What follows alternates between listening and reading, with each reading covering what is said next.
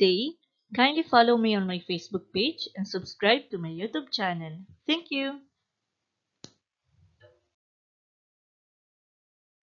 In this video, pag-uusapan natin ang last lesson sa second quarter ng Grade 8 Mathematics, and that is about proof. Pag-uusapan din natin dito ang dalawang laws of deductive reasoning. The first is the law of detachment and the second one is the law of syllogism. Meron din tayong dalawang uri ng proof. The first is the direct proof and the next is the indirect proof. So, simulan na natin. Reasoning is a logical way of thinking. Sometimes you base your reasoning from different data gathered or from the given arguments. To reason out means to give conclusion or proof to establish a fact or the truth of a statement. Okay, pag-usapan muna natin ang dalawang types ng reasoning. First is inductive reasoning. Kapag sinabing inductive reasoning, it is the process of arriving at a conclusion based on a set of observations. So sa inductive reasoning, na-form natin ang conclusion gamit ang iba-ibang uri ng observation. Kapag naman sinabing deductive reasoning, it is the process of arriving at a conclusion that uses facts, definitions, and accepted properties in a logical order to write logical arguments. So, sa deductive reasoning, gumagamit tayo ng mga facts, definitions, para makahanap tayo or mag-proceed tayo sa conclusion. Logical argument includes at least one premise and a conclusion. The premise must be valid to have a valid conclusion. So, ano nga ba ang premise? Kapag sinabing premise, it is a statement that an argument claims will induce or justify a conclusion. Premise, it is an assumption that something is true. So, kapag sinabing premise, iyon yung assumption or ina-assume natin na ang given statement ay true. Kapag naman sinabing conclusion, it is a judgment or decision reached by reasoning. Kung ang premise ay assumption or educational guess or hula na ang isang statement ay true, ang conclusion naman, hindi dapat ito maging hula. Kailangan ito na yung proper judgment na or statement na makukuha natin base doon sa ating mga evidences or premise. There are two laws of deductive reasoning to consider, and those laws are law of detachment and law of syllogism. So, pag-usapan natin ang law of detachment at law of syllogism. Doon muna tayo sa law of detachment. If P implies Q is a true conditional statement, then P is true and Q is true. So, dito sa law of detachment, meron tayong given na conditional statement, yung if-then statement, and then, kailangan kapag dinatach natin sila, or pinaghiwalay natin yung statement na P at statement na Q, pareho silang true. Let's have the given example. Number 1. If CJ will not study his module in math a day before the test, then he will not get a good score. So, ito yung ating given na conditional statement or yung ating if-then statement. So, kailangan i-detach natin sila or paghiwalayin yung P at Q. Yung P natin, iyon yung premise at ang Q naman, iyon yung ating conclusion. So, dito sa ating given conditional statement, i-assume natin or ang premise natin ay CJ will not study his module in math a day before the test. That is the P. And he will not get a good score. Ito yung ating Q or yung ating magiging conclusion mamaya. So, yung ating premise or assumption using the conditional statement, CJ did not study his module in math a day before the test. So, ang premise natin or inassume natin na si CJ ay hindi inaral ang module niya isang araw bago ang exam. So, iyon yung ating premise or assumption. So, ano yung conclusion niya or judgment? The conclusion, therefore, he will not get a good score in a test. So, again, ang premise, inassume natin na hindi nag-aral si CJ ng kanyang module sa math. And then, ang conclusion natin, hindi siya makakuha ng magandang score sa test. Second example, if n is an odd number, then the remainder is 1 when divided by 2. N is an odd number, iyon yung ating P, at the remainder is 1 when divided by 2, iyon naman yung ating Q. So ano nga ba yung ating premise? Ang premise ay magkagaling dito sa ating P. So for the premise, 17 is an odd number. So meron tayong assumption, or inassume natin na ang sinasabing n or odd number is 17. Sabi dyan, 17 is an odd number. So ano yung conclusion niya? Conclusion, therefore, 17 has a remainder of 1 when divided by 2. So yung ating inassume na 17, which is the odd number, ay may remainder na 1 kapag dinivide sa 2. So that is true. Third example, if the two integers are odd, then the sum is even number. The two integers are odd, iyon yung ating P, at the sum is even number, iyon naman yung ating Q. Premise or assumption, or i-assume natin yung given statement, the numbers x and y are odd numbers. So let us assume that the numbers represented by the variables x and y ay yung mga odd numbers.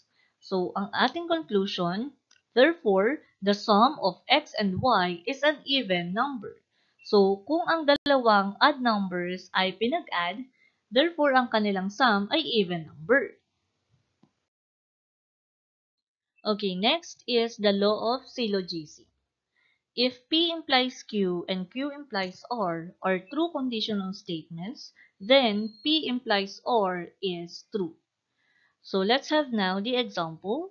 If Joy visits Bicol, then she will spend a day in Albay. If she will stay a day in Albay, then she will go Cagsawa Ruins. So dito meron tayong dalawang conditional statements or dalawang if-then statements. So, yung unang conditional statement, iyon yung ating tatawaging major premise. At yung pangalawa naman na conditional statement, iyon yung ating minor premise. Kung kanina sa law of detachment, meron lang tayong isang premise at isang conclusion, dito sa law of syllogism, meron tayong dalawang premises at isang conclusion. So, those are the letters P, Q. And then yung R, iyon yung magre-represent sa conclusion. So, dun muna tayo sa P. Kapag sinabing P, iyon yung premise or assumption. Yung P natin, Joy visited Bicol. So, dito, inassume na natin na si Joy ay bumisita sa Bicol. So, yung pangalawang premise naman, or yung minor premise, or Q, she will stay a day in Albay. So, inassume natin na mag-i-stay siya ng isang araw sa Albay. So, ano yung ating conclusion? Or, therefore, she will visit Cagsawa Ruins. So, yung ating conclusion, hindi na siya assume or hindi na siya assumption. Yung ating conclusion, nakuha natin dun sa dalawang premise. So, therefore, ang ating given conditional statements are valid. Second example, if you eat vegetable, then you become healthy. If you become healthy, then you will not get sick. Yung una nating if conditional statement, that is the major premise. At yung pangalawa naman, that is the minor premise. Again, kailangan nating i-assume or kailangan nating magkaroon ng dalawang premises. First premise, you eat vegetable. So, inassume natin na kumakain kayo ng vegetable. Second premise, you become healthy.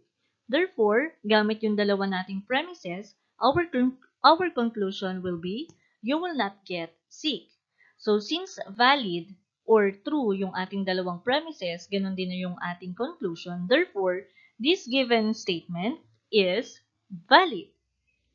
Third example, if it is winter, then you will wear a wool sweater. If you wear a wool sweater, then you are a sheep. Yung una nating if-then statement, iyon yung ating major premise. At yung pangalawa, iyon yung ating minor premise. So, P, or unang assumption, it is winter. So, inassume natin na winter ang season ngayon. And then, yung pangalawang premise, you will wear a wool sweater. So, inassume natin na isusuot nyo or magsusuot kayo ng wool sweater or makapal na jacket. So, for our conclusion, you are a sheep. So, yung ating conclusion ay binase natin sa dalawang premise. Yung ating you are a sheep, ibig sabihin kapag nagsuot ka ba daw ng makapal na jacket, ikaw ba ay isang tupa? So, that is invalid. Meaning, hindi ka i-consider as sheep or tupa kung magsusuot ka ng makapal na sweater. To establish the validity and truthfulness of arguments is the process of proving. So, dito na tayo sa proving. There are two ways of writing a proof. Una is yung direct, and yung pangalawa naman ay indirect way of proving. So, we have the direct proof and the indirect proof. Pag-usapan muna natin ang direct proof. Direct proof is used to prove statements of the form if P then Q or P implies Q, which we can write as this one. Okay, so that is read as P implies Q. This method takes an original statement P which is assumed to be true and is used to show directly that the other statement Q is also true. The direct proof has to follow these steps. First, assume the statement P is true, and the second step, use what we know about P and other facts as necessary to deduce that another statement Q is true, that is show P implies Q is true. So again, i-assume natin or kailangan natin i-assume muna na ang P o ang unang statement ay true, and then maghahanap tayo ng iba-ibang facts or evidences na magpapatunay na true yung P at iyon yung ating magiging conclusion or Q. So let's now have the example. If n is an odd integer, then n squared is odd. We have the given P, n is an odd number, and kailangan nating i-prove yung Q, which is n squared is odd. So kailangan maghanap tayo ng different evidences or facts tungkol sa P or n is an odd number para mapatunayan natin or ma-prove natin na n squared is odd number. So, kailangan natin gumamit ng dalawang column or two-column proof. Yung unang column, iyon yung statements, and yung reasons, iyon yung sa pangalawang column. So, sa unang statement, isulat natin yung given. N is an odd number, and then yung reason natin, that is the given. Okay, next is, kailangan natin maghanap ng different facts or iba-ibang facts para mapatunayan natin na n squared is odd or true yung ating given conclusion. So, isulat natin 2n plus 1. And then, sa reason, that is the definition of odd number. So, paano nga ba naging definition of odd number yung 2n plus 1? Let us assume that n is 1. Since ang 1 ay odd number, or isa sa mga halimbawa ng odd number, so i-substitute natin yung 1 sa n. 2 times 1 is 2. Plus 1 is 3. So, ibig sabihin, anumang number na i-add natin, anumang number na isa-substitute natin sa n, and then kapag sinolve natin, that is always resolve or always resulting to the odd number. So, meaning 2n plus 1 is the definition of odd number. Next, i-substitute natin yung n squared or yung nakuha natin kanina na definition ng odd number, n squared equals 2n plus 1 quantity squared.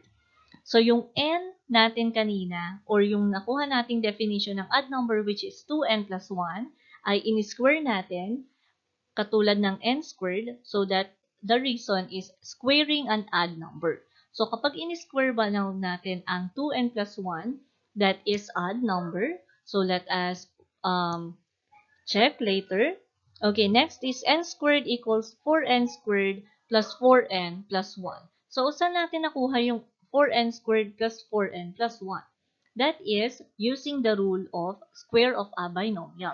Kapag in-apply natin sa 2n plus 1 quantity squared ang ating square of a binomial o yung rules natin doon, ito yung magiging product. Okay, next, n squared equals 2 times the quantity of 2n squared plus 2n plus 1. So, kung mapapansin nyo, naglabas tayo ng number 2 doon sa open and close parentheses, so that is called as factoring the GCF. Since may GCF ang 4n squared at 4n, na 2. So, finactor out natin yung 2 because 2 times 2n squared is 4n squared and 2 times 2n is 4n. Okay. So, next is n squared equals 2m plus 1. That is the definition of odd number. So, saan natin nakuha yung m? Yung 2n squared plus 2n, inassume natin or pinalitan natin siya as the variable m. So, ibig sabihin, yung value natin dito kanina ay naging 2m plus 1, wherein equal siya sa n squared. And then, yung 2m plus 1, kung mapapansin nyo sa pangalawa nating line, iyon ay katulad lang din ng 2n plus 1, which is the definition of odd number. Therefore, n squared is equal to 2m plus 1 is odd by definition of odd number. Second example, if a and b are even numbers, then the sum of a and b is even. So, we have the given p, two even numbers a and b. And then, kailangan nating i-prove that the sum of a and b is even. So, gumamit ulit tayo ng dalawang column, statements and reasons. So, yung una nating statement, a and b are even numbers at iyon yung ating given. Next, a is equal to 2m and b is equal to 2p. So, inassume natin na yung a ay katulad din or equivalent ng 2m at ang b naman ay equivalent ng 2p. So, for the reason that is the definition of even number. So, paano nga ba naging even number or definition ng even number ang 2m at 2p? Let us assume that m is equal to 1. So, 2 times 1 is 2. Kung ang m naman ay equal sa 2, 2 times 2 is 4, which is also even number. So, ito yung ating formula for the definition of even number. Kung kanina sa odd number, meron tayong plus 1, dito sa even number, inalis natin yung plus 1. Okay. Third statement, a plus b is equal to 2m plus 2p. Kung mapapansin nyo, yung a dito ay may equivalent na 2m at ang b naman ay may equivalent na 2p. So, kapag inat natin yung a at b, iyon ay katulad lang ng pag-a-add ng 2m at 2p. Yung ating reason, that is adding two integers. Next, a plus b is equal to 2 times the quantity of m plus p. Kung mapapansin nyo, napunta sa labas ng parenthesis ang 2. So, ano yung reason natin? That is factoring the GCF or greatest common factor. Since may greatest common factor na 2, ang 2m at 2p, so inilagay natin yun sa labas ng parenthesis. Because 2 times m is 2m, and 2 times positive p is positive 2p. Okay, next, a plus b is equal to 2x. Yung ating binomial na m plus p ay pinalitan natin ng x, which is, so let x is equal to m plus p, which is the definition of even number. And then, kung mapapansin nyo, yung 2x ay katulad lang din ng 2m at 2p, which is the definition of even number. So, therefore, the sum, a plus b, is even by definition of even number. Next is the indirect proof. Assume that Q is false, given a premise P and a conclusion Q. It is also called as proof of contradiction. So, sa direct proof, ginawa na natin true yung Q, at ginamitan din natin yon or ginamit din natin yon sa statement and reasons. Dito naman sa indirect proof, kailangan nating i-assume na ang Q ay false, pero kailangan magpo-proceed pa rin siya na maging true ang conclusion. At ang indirect proof ay tinatawag na proof of contradiction. So, there are steps in indirect proving. First, assume the opposite of the conclusion of the statement. The question is, what if the conclusion is not true? So, dito sa indirect proof, gagamitin natin yung what if phrase. Second step, proceed as if this assumption is true to find the contradiction. The question is, how can you prove that the conclusion is false? Third step, once there is a contradiction, the original statement is true. If you're not able to prove it, then the original statement is true. So, gagamit tayo ng different reasons or statements, and then, kapag napatunayan na false yung ating contradiction, therefore, yung given na original statement ay true. So let's now have the example. Number 1, given P or yung ating premise, angle A and angle B are complementary angles. Prove Q, angle B is less than 90 degrees. So kapag sinabi natin complementary angles, alinman sa mga angles kapag pinag-plus or inadd, that is always equal to 90 degrees. So, kailangan nating i-prove or patunayan na ang angle B ay mas mababa sa 90 degrees. So, let's now have the statements and reason. Yung una nating statement, angle B is greater than or equal to 90 degrees. Kung mapapansin nyo, hindi natin isinulat yung angle B is less than 90 degrees. Ito ay dahil ginawa nating false or kinontradict natin yung ating given, which is yung complementary angle. So, dito, yung angle B, ginawa natin greater than or equal to 90 degrees, which is kabaliktaran or contradictive ng ating less than. So, ginawa muna natin false, pero kailangan mapatunayan natin na yung ating contradiction ay mali. So, for the reason, assume that the conclusion is false and that the contradiction is true. Okay, so we have the given angle A plus angle B is equal to 90 degrees, which is the definition of the complementary angles. Next, angle B is equal to 90 degrees minus angle A. And for the reason that is solving for angle B by addition property of equality. So kung mapapansin nyo, ang angle B dapat ay mas mababa sa 90 degrees, na kung saan yung inassume natin na conclusion ay greater than or equal to. So, the contradiction is false. Angle B cannot be greater than 90 degrees. Thus, the original statement is true. Kasi kapag greater than 90 degrees na ang ating angle B, hindi na siya under ng complementary angles. Second example, given P, 3r minus 5 is not equal to 13 and prove r is not equal to 6. So dito, pwede tayong hindi gumamit ng statement and reasons. So mag-proceed tayo sa equation, 3r minus 5 is equal to 13. Okay. So palitan natin yung not equal sign ng equal sign and then contradiction niya or ang contradiction ng r is not equal to 6 ay r equals 6. So, isubstitute natin yung value ng r, which is 6, doon sa ating equation. So, magiging 3 times 6 minus 5 equals 13. 3 times 6 is 18, minus 5 is equal to 13. 18 minus 5 is 13. Therefore, 13 is equal to 13. Pero sabi dyan, kailangan nating i-prove na ang r ay hindi equal sa 6 para maging not equal yung 3r minus 5 sa 13. Kasi dito sa nakuha nating solution, nag-balance ang left at ang right side ng equation. Dito, sabi, hindi dapat mag-i-equal ang left sa right side. So, kailangan nating patunayan na ang r ay not equal to 6. So, dito napatunayan natin na hindi dapat maging 6 yung ating r para hindi siya mag-result sa 13. So, the contradiction is false. R must not be equal to 6. Thus, the original statement is true. Okay, so let us now summarize what we have learned in this lesson. Premise is an assumption that something is true. Conclusion is a judgment or decision reached by reasoning.